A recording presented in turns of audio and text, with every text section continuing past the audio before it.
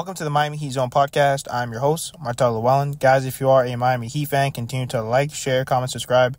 Thank you for all the support. And if you're an NBA fan, subscribe to the channel. And thank you for all the support. So the injury bug has absolutely riddled the Miami Heat.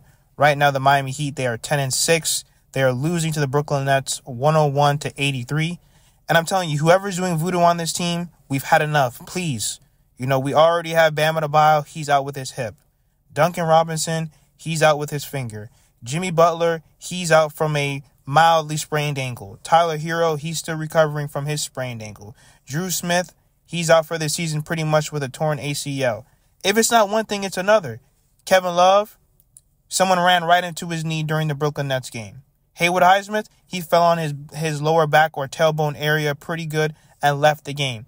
If it's not one thing, it's another. And I think that's one of the biggest things that have plagued the Miami Heat year after year after year. This team cannot stay healthy. And when they're not healthy, it's like multiple people are out at one time.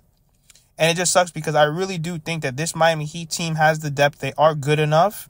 But if they're not healthy, if they don't have some of their glue guys, if they don't have some of their cornerstones on this team, like, Caleb Martin, he still really can't play over 20 minutes because he's still coming back off his knee injury.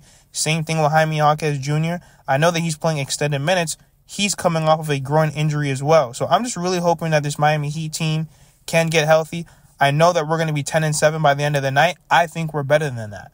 I think we're a lot better than 10-7. And I think that, especially when we started off 7-4, it's a shame that we let this get to where we're at right now. But let me know what you guys think in the comments. Like, share, comment, subscribe as we continue to push to 3,000 subscribers.